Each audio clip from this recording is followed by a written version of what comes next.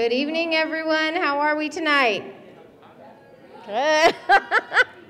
We miss you guys. We miss the students. We are going to make this short and sweet for you because we know we have beautiful weather, but you have things to do, right? So we will speed this up if possible. Before we begin, I would like everyone to stand so we can say Our Father together. Thank you. In the name of the Father, Son, and the Holy Spirit. Our Father, who art in heaven, hallowed be thy name. Thy kingdom come, thy will be done, on earth as it is in heaven. Give us this day our daily bread, and forgive us our trespasses, as we forgive those who trespass against us.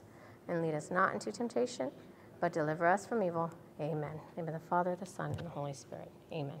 Thank you, parents. So nice to pray together as a school community. Thank you for joining us this evening.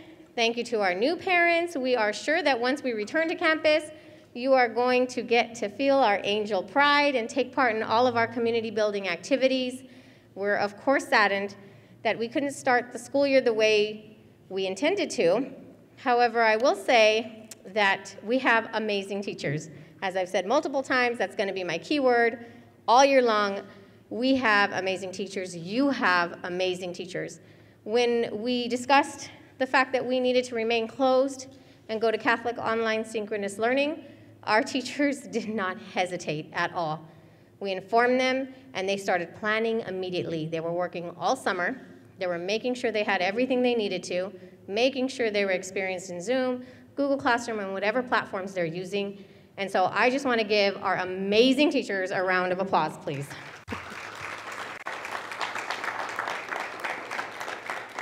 Again, we're so blessed here. They jumped right in and they got to work. So thank you guys. Thank you from the bottom of my heart. I'm going to go ahead and introduce everyone, even though you guys know us. Mrs. Mary Rodriguez. Mrs. Rebecca Shepard. Mr. Lázaro Mesa. Mrs. Arlene Fair. And Mr. Edward Rodriguez. Thank you, teachers. I'm going to go ahead and dismiss 3 of our teachers. They're going to prepare for you in the gym where you'll be picking up all of your items this evening, so you guys are free to go. And where's their condition? Yes. Again, we'll make this short and sweet. Real quick, before I hand the mic over to Mrs. Shepard, I want to remind you, yes, we are doing uniforms for the Catholic Online Synchronous Learning. Don't stress out if you don't have a uniform yet. You can put them in a solid color polo, navy, white, or gray. If it's a baby blue, powder blue, or they're the uniforms from last year, don't stress, that is just fine. We're going to take time to transition into full uniform. If they're wearing something different on the bottom, we're not looking. If we don't see it, we're not worried. As long as they are appropriate, obviously. We don't want pajamas or sweatpants. We want them to feel like they are attending school. So please ensure that they take that serious. They do wake up, brush their teeth, comb their hair, and get ready for the Zoom classes, okay? Normans will be here Wednesday evening, the 26th, from 2 o'clock to 6 o'clock p.m. in the gym. They do have protocol that they're implementing. They're going to take your temperature. They're asking that you only come as one parent with your children. You may bring them. I think they're going to have dressing rooms in the event that you have to absolutely try something on, but they're asking that you try not to. These students can come, like I said, but they ask that you don't bring extra family members along with you, okay? So please make sure to just follow that protocol so we can ensure your safety. Any other questions regarding uniforms? We're all okay? We will have time to transition as well if we get to return to campus. If you still haven't purchased or you just kind of hold off for now, that's fine. Let us know. We'll work something out, and we'll give you that ample time to transition. I don't think we have many uniforms left over on campus for the older students. They're all very small uniforms left over. So just let us know again if you have any issues. Without further ado, Mrs. Shepard. All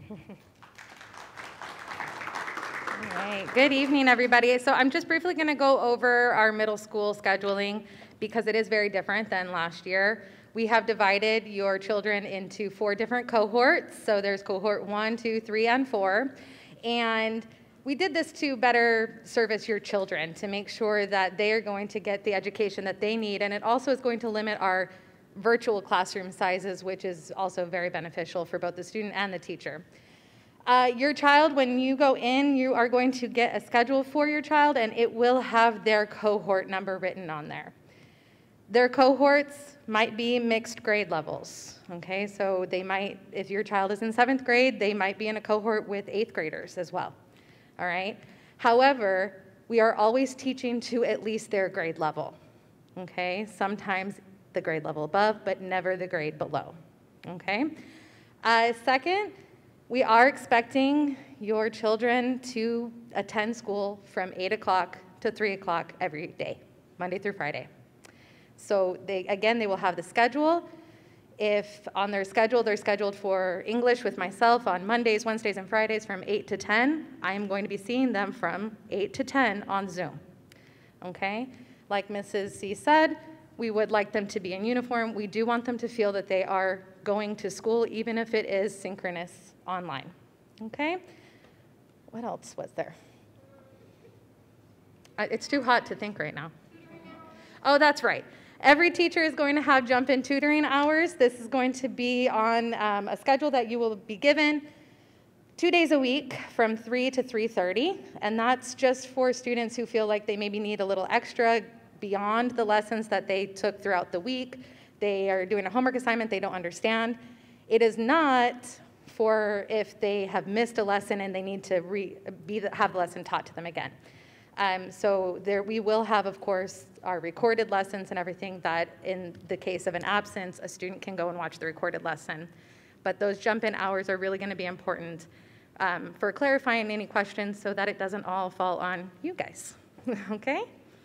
And I think that's it. The teacher will be online during that whole block time. Oh yeah, the teacher's going to be online the whole block time. So it doesn't mean that they're teaching the whole time, you know, a direct lesson. It could be that we're teaching, it's usually going to be about the first 20 to 45 minutes, depending on the needs of the class, that the teacher will be giving direct instruction. And then after that, the teacher will remain online and the students will remain online. However, they will be doing individual or group work at that time, okay? They will have lunch breaks, they will have snack breaks, and we will always begin and end with prayer. Are there any questions so far about this? You're gonna get a lot of this information again inside where it's cooler. Yeah. Any other questions? Oh, Okay. They're ready to roll. Yep, Thank you. yep. Excuse you, so you can get ready to roll. Thank you, parents. Again, all of our teachers are available. All of our teachers have their emails. You know me and Mrs. Rodriguez. Just give us an email as well. Feel free to call the office if you have any questions or you think of anything when you get home.